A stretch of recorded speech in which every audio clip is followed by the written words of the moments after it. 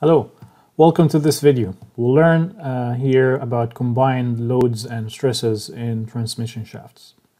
So let's review what we know so far. We learned about transmission shafts mainly from the torque moment that on twisting moments they transmit. So we learn about power transmission and torques, and we calculate shear stresses because of these torques.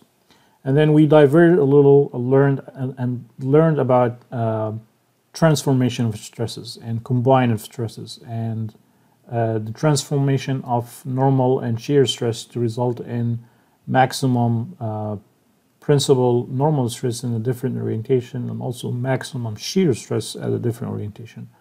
So with that, we'll go back to transmission shafts and now really think about what's the maximum set of stresses developing in shafts, knowing now that combined loads result in combined stresses that together will result in maximum transform stresses at some orientation. So let's explain here the concept we'll learn using that example. So we have here that transmission shaft that's mainly supported at the end, the left end of it.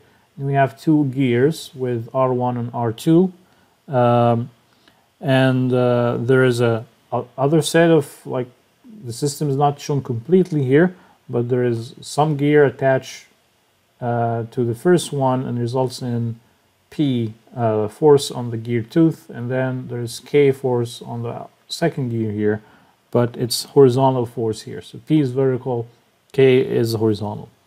And I'm interested in the stresses at point B. So if I take a section at point B and show here my axes, and I want to figure out the internal forces at the cut at point B. So the easy ones to figure out are the forces. So you just move the forces to the centroid of the section, so K and P here. So K is shear force in the Z direction, and P is also shear force in the Y direction. Typically in shafts there are no normal axial forces. Then we can think of when we move the forces now to the center of the section, we result in moments. So these forces move along distances here, so I need to account for the moments as part of the internal forces. So starting with here moment around the Y axis, and I see here K is giving us moment around the Y over the distance L1 plus L2. So moment is equal to the force times the distance. And if I look at now moment around the Z, I see K doesn't contribute to the Z because it's parallel to the Z axis, but P is perpendicular to it and it's not going through the Z axis. So now MZ is equal to P times L1. And if I look at the moment around the X, which I will call here T torque, is equal to the torque from P and K around the X-axis. So each one is multiplied by its gear radius here, R1 or R2. So now I have the internal forces. What we'll do is figure out the shear stresses development from the torque T. And also from the shear forces that we have. So from the torque, TC over J is the formula we're going to use, or from the shear forces, it's PQ over IT.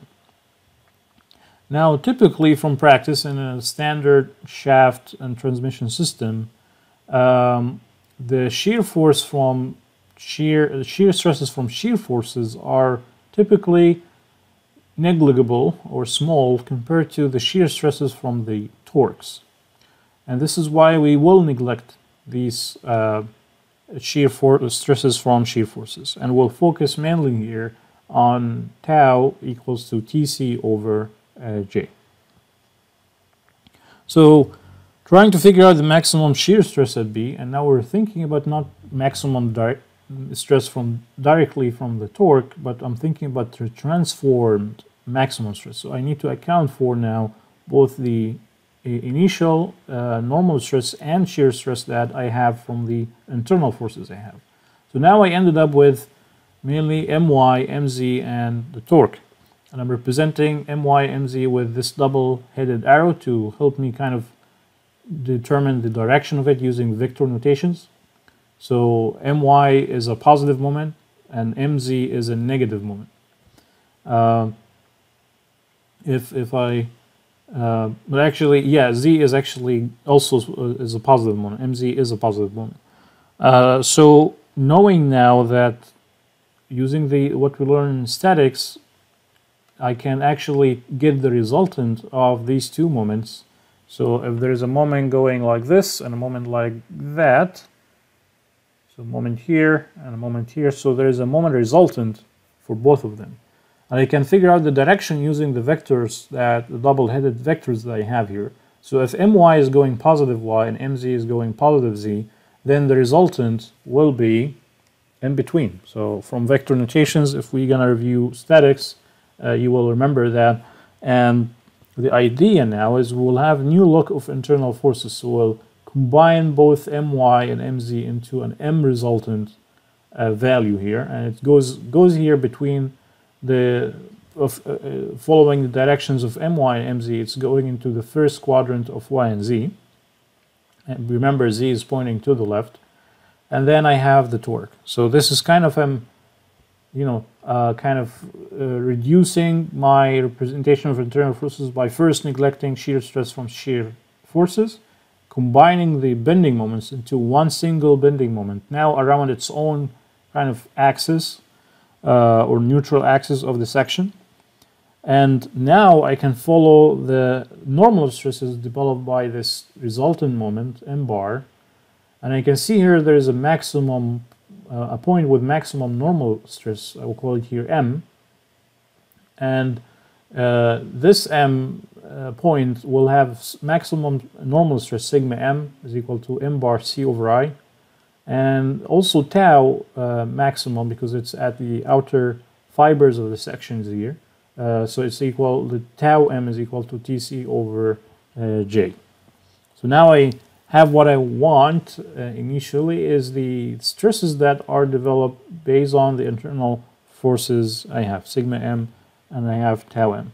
Now if I represent now these on the stress block and draw the more circles to try to figure out now tau max, what's the actual maximum stress that's developed at point B, not in the orientation that I had to decide to cut at point B, but at some other orientation, and that's what we will design for. So tau max here from more circle is equal to the radius, and to figure out the value for it we'll look at this triangle, and it's equal to the square root of the horizontal distance, which is equal to sigma m minus sigma vertical to it, which is in this case 0, divided by 2. That's to the power 2 plus tau m, which is the vertical side of the triangle. And I will end up here, if I plug in sigma m to be equal to mc over I, m bar c over I. And I also remember that in circular sections, ix, or in this case iy and iz are the same, and they're called just I.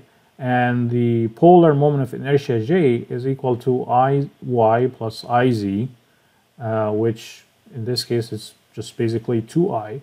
So I can summarize or simplify the formula here by seeing there's a common value C over J, and it's a square under the square root, so now it becomes C over J outside of square root, and now it's square root of m bar square plus t square. Remember, m bar square is equal to my square plus m z square. So actually, I'll fix that.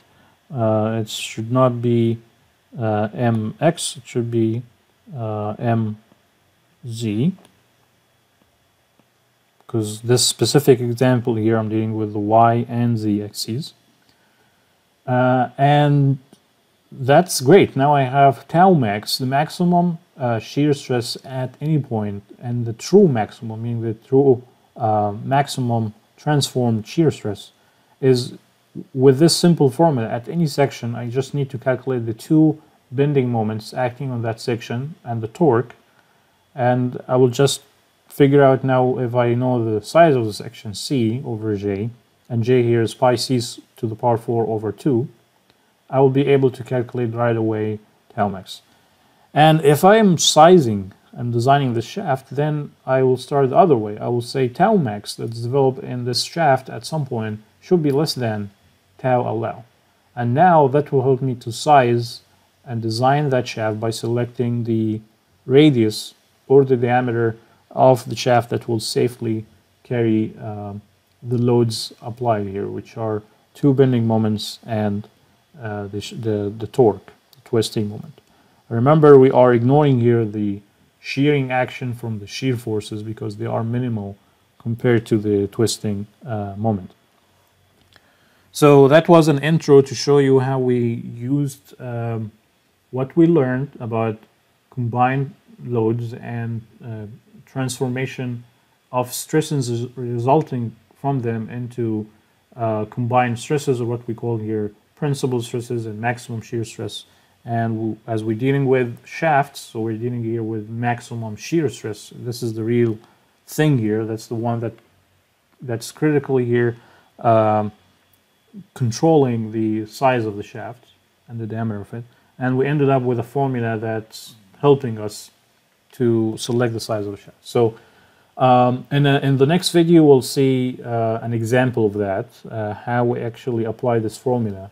And we'll see how much of the legwork, a lot of stuff need to be done to be able to use this formula, which is trying to figure out what is really the section that has the maximum bending moments and torque at the same section, which is, in such problem, is the real thing, is finding that critical section. So thanks for watching. We'll see you in this next video. Take care of yourself and those around you. See you.